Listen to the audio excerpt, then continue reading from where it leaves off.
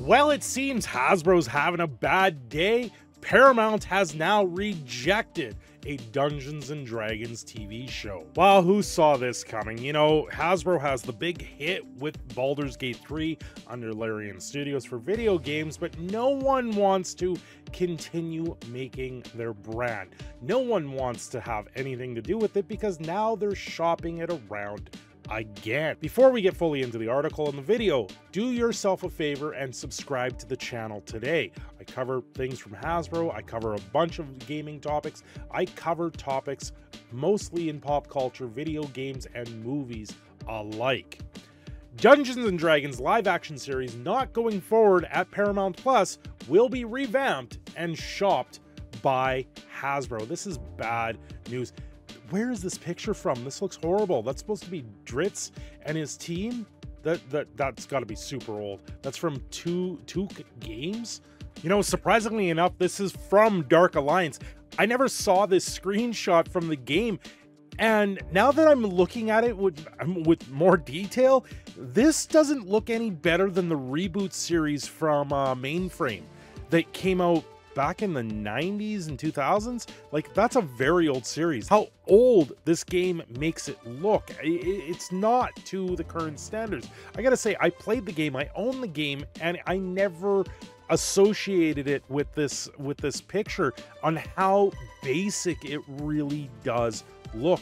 No wonder nobody wants Hasbro.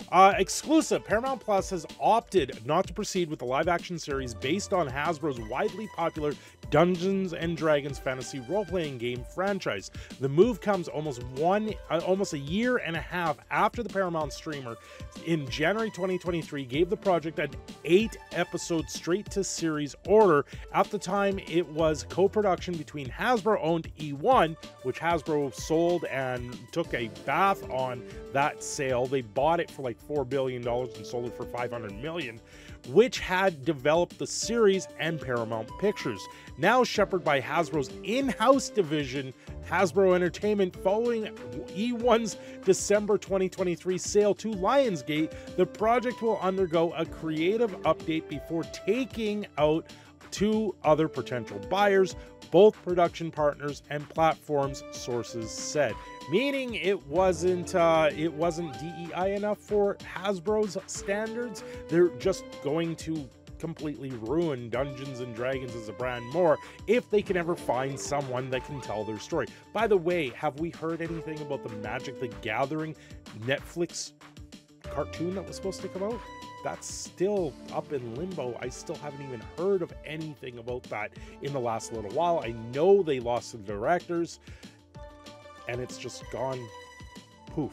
It's disappeared. Another project gone. Well, Deadline didn't have a ton of details on their story, so over to IGN, Dungeons & Dragons live action series scrapped at Paramount Plus as Hasbro works on creative update. You know what that means.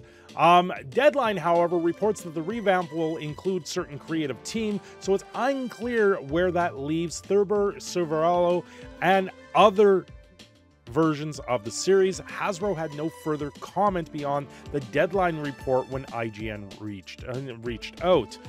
The unfortunate news about the series comes as Dungeons & Dragons finds itself in a bit of a moment. Publisher Wizards of the Coast recently announced a slew of new project plans as the property gears up to celebrate 50th anniversary, while Larian Studios' Baldur's Gate 3 drew impressive revenue for Hasbro thanks to a licensing deal, but Larian has now said that they're no longer going to work with Hasbro on anything towards a Baldur's Gate 4, like I originally said in my video back a long time ago now. Hasbro still, however, announced a massive round of layoffs affecting more than 1,000 employees last year. Hasbro's laying everyone off, and they can't find anyone to shop their product around because nobody wants to pick it up anymore. Over on the big screen, the franchise finally got a first film embraced by fans and critics alike with Dungeons & Dragons Honor Among Thieves. It underperformed at the box office, though, calling into question any sequel possibilities. It hasn't been clear whether or not Dungeons & Dragons TV series was meant to connect Honor Among Thieves in any way. The Deadline article kind of touched that. If this this adaptation of Dungeons & Dragons is to see light of day. It won't be the franchise's first run at television. They originally had a Dungeons & Dragons cartoon back in 83 to 85. While poorly reviewed, D&D movie came out in 2000. Yeah, that movie was abysmally bad. Dungeons & Dragons, I mean, where is it today? The new version of the book that came out looks absolutely atrocious. Yeah, the new version of the book, I've spoken to a few people in DMs about this, and nothing too crazy with it. Things that I've seen online is the whole cover looks like it's all women in the book, going the opposite way. There's talk that the dragon in the background doesn't quite look right.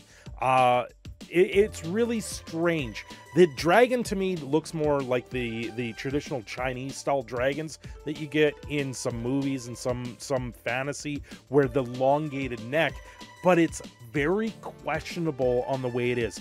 Is that his body in the background? Is that like a wrapped around serpentine body? It's really strange because the neck, how the neck comes around, it's a very strange, perceptive version of this book that they're putting out there. This is also in the year that Dungeons & Dragons is turning 50 years old, and Hasbro is sanitizing the new version of it. Their anniversary book, they're putting in cliff notes, they're putting in many other things. This is stuff I'm hearing and seeing for the new anniversary book, that it's just not going to be a true telling of what it once was. We've spoken at length how Wizards of the Coast and Hasbro has sat there and changed the definitions or removed words from Magic the Gathering and Dungeons & Dragons similarly to try and make it this all-inclusive language, censoring the way that they speak and the way that they bring up different things in these games,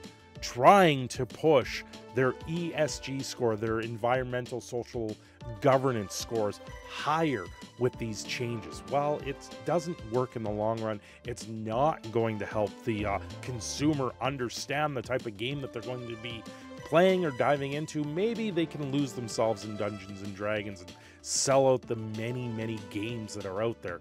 But the pandering for it all is just absolutely impressive at this point.